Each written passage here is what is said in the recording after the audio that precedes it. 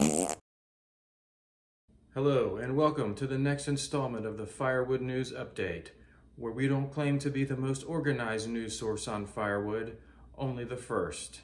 So let's jump right into the news. The Summer Olympics are kicking off next month in July, and in India we have this athlete here who cut her teeth lifting firewood.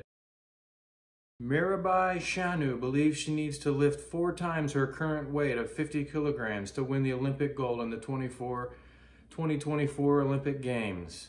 She's the youngest of 6 siblings, where she used to take trips with her brothers, and on one particular trip, her brother, 4 years her senior, could not lift a bundle, but she single-handedly lifted it on her head and carried it home on her own. This is how she discovered her unusual strength. She used to help her siblings and her parents carrying firewood and fetch water from faraway places.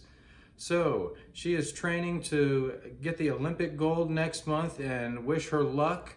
It's going to be a tough competition as she's had several injuries throughout the past years, and she has quite a challenge ahead of her. Moving on, in the last Firewood update, you may have wondered how transitioning to cleaner cooking in Africa could affect gender equality. Well, in this report from State of the Planet, it says that women and children spend up to 20 hours per week, 4 hours a day, collecting firewood from faraway places.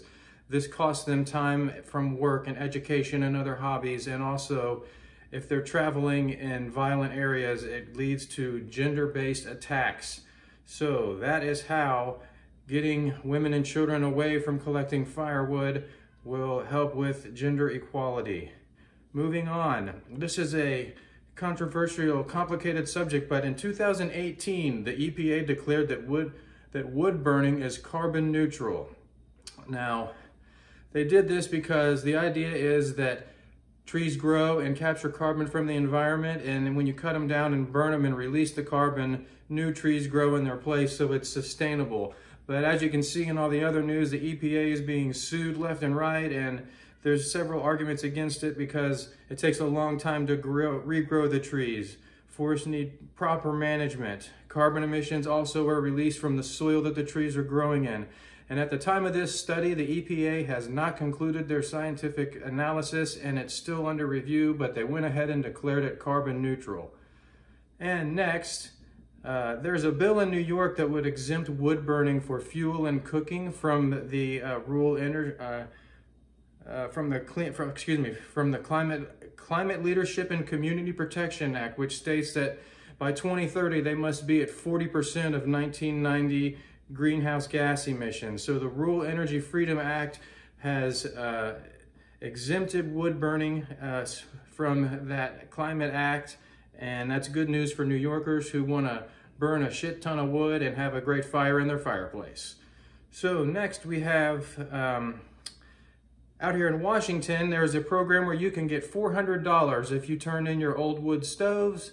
And there's also replacement programs that offer discounts on purchases of new catalytic wood stoves. So if you're in Washington, consider throwing away that old piece of crap for $400 and buying a new one.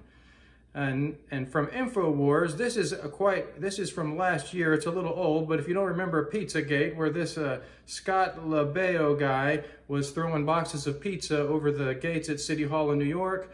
New York is attacking wood-fired pizza places, which is huge in New York, obviously, and many people are saying it's just ridiculous because not that many pizza places even use wood ovens anyways. And another semi-funny article, The Guardian last year had to retract this article in which they stated that 67% of Londoners voted to ban wood stoves. However, they were sued because the question that they asked people on the street was, wood burners are significant contributors to air pollution in urban areas. Do you think they should be banned in towns and cities? So the question was deemed to be leading and categoric, and the Stove Industry Association sued, saying that it was a leading question. And next, we have Microsoft is announcing plans to capture carbon, and they have forged an agreement with Stockholm Exergi to capture 3.33 million metric tons of carbon from a power plant that burns wood and biomass in Sweden. Now that's the equivalent of taking 790,000 gas-powered vehicles off the road, and it's being criticized. People say it's not that great of an idea, but that's going on in Sweden. And good news over here back across the pond, Laguna Beach has okayed the return of wood-burning fire pits to Aliso Beach. I'm not sure if I said that correct, but they have purchased $20,000 in fire pits to put back on the beach. They were removed and damaged through storms, so they're now back on the beach, and they're going to be overseen by local authorities, beach patrol, that type of thing. Great news for all the residents that want to go to the beach and have a raging campfire in the middle of August in California. So back on the other side of the United States, the Maine Forest and Logging Museum is celebrating the alewife migration. Every year, millions of these delicious fish travel upstream to mate in Chemo Pond in Maine, and they are celebrating the return of this prized species by smoking them and giving them away as a sample to people that go to the museum. So have yourself some smoked alewives. They're also doing blacksmithing, wool spinning, and water-powered sawmill demonstrations. And some logging news now. We have the discovery of a rare salamander calls to stop logging. This yellow blotched salamander, that cute little feather we just saw, has been discovered, and he only lives in a small area of land in the Sierra Nevada mountains. Man, I'm really screwing this one up. So they live in leaf litter, wood, that type of things, and they've been discovered in this logging project, so they're now being asked to reconsider the project. As well, in logging news, a proposed project in Mount Hood on this gorgeous waterfall here threatens to endanger this waterfall and the surrounding nature trails around it. The Paloli Cooper project has been on the books for over a decade, and they've been fighting it, so they're going to put that on hold. That's good news for those people out there that want to preserve that. And after 25 years of logging and brush fires in Australia, a greater glider has been spotted.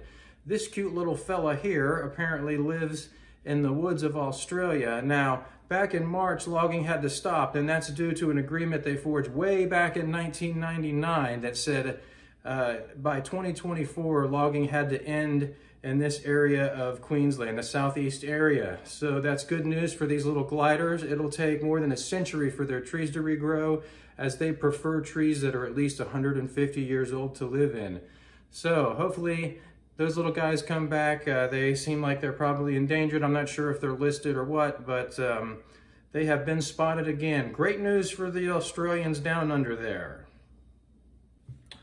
So, thanks for watching. That concludes our Firewood News Update, and I just tried to do that in one take, so I probably screwed up a few times, just like last time, but I'm still trying to figure out how to get this done and read the news while looking into the camera, and I can't memorize it all, so it's quite difficult for me without purchasing thousands of dollars in equipment, just so you know.